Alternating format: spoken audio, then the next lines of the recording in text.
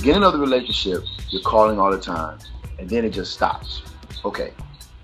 There could be a couple things that happen. Number one, there could be some feeling of vulnerability there.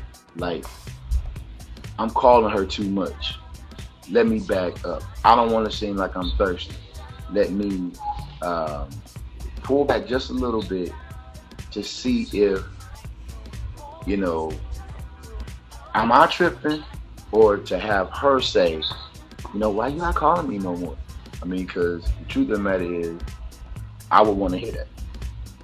Number two, it could be, this is Chris McNeil.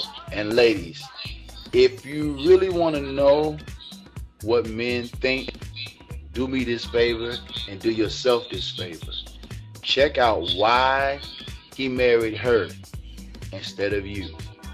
For all the answers to your questions, they will be answered